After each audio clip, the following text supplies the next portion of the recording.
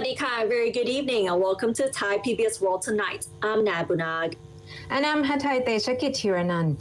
And today marks the first day of renewed COVID-19 restrictions in Bangkok and 9 other provinces, which will be in effect for at least a month from now, as the pandemic is worsening with daily infections continually rising. The other 9 provinces are 5 provinces surrounding Bangkok, namely Nakhon Pathom, Nonthaburi, Pathum Thani, Samut Prakan, and Samut Sakhon, and 4 provinces in the deep south, namely Narathiwat, Pattani, Yala, and Songkhla. And the restrictions are as follows. All construction sites must be closed in Bangkok and its vicinities. All construction work must be halted and movement of construction workers is banned.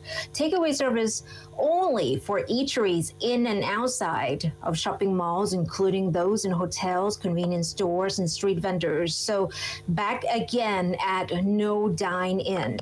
Shopping centers can open until 9 p.m. Theaters, cinemas, water parks, and dining areas must close.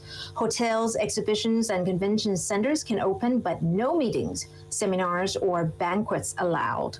No activities involving more than 20 people in person unless permission is granted by communicable disease officials. Provincial governors can order the closure of venues and or communities if a cluster of infections is found. No social gatherings or parties in highest control and restricted areas for 30 days unless it is for the holding of a traditional ceremony.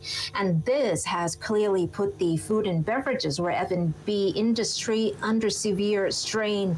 Yesterday, it can also be seen that there was slightly more traffic than usual as people rushed to their favorite restaurants.